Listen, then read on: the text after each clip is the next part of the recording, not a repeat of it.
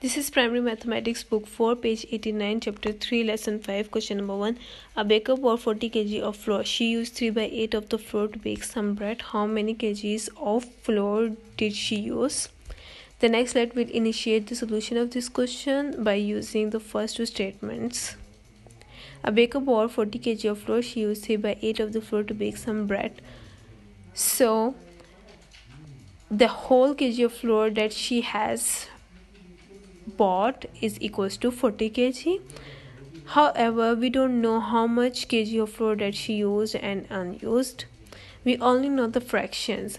The used fraction is that 3 by 8, which is given in the question, that the used parts of flour is equals to 3 by 8.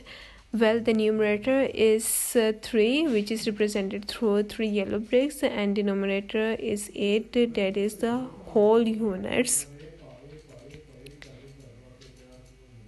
The unused parts of flour is represented through 5 over 8 because out of 8 bricks, only 5 are the unused one. So the total number of units is equals to 8.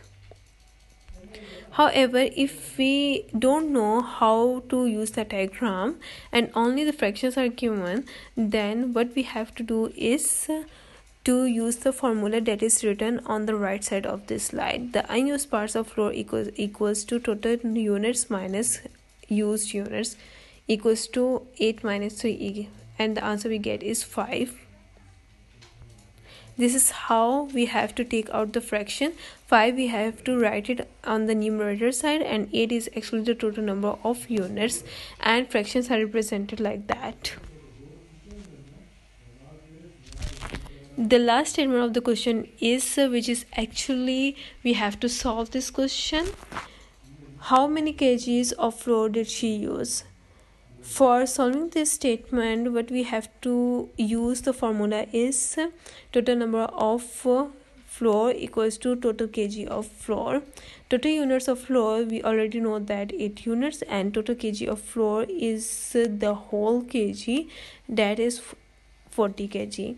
And we know that total units is equals to the whole part of the thing that she has, that is 40 kg. 8 units equals to 40 kg, that is the equation. And when we are moving from 8 to 1 unit, which is called the unitary method, then 8 is multiplied with the units here, but on the other side of equality, 8 is going to divide with the number that is written on the numerator. So 1 unit equals to 40 divided by 8, and 1 unit equals to 5 kg. This is the answer we get because 8 times 5 equals to 40. Well, 1 unit equals to 5 kg, which we have taken out from the last slide. Only 3 parts of the flour are used. So we have to multiply the 3 numerator with the units on the both sides. When we are going to multiply or divide any number on the one side of equality, we have to do the same thing on the other side of the equality, because this in mathematics we are not going to add, subtract, multiply or divide only the one side. We have to do it on both sides. So 3 times 1 equals to 3 units, and the answer we get is 5 times 3 equals to 15 kg. So the answer we get is she used 15 kg of flour. That's it from my side.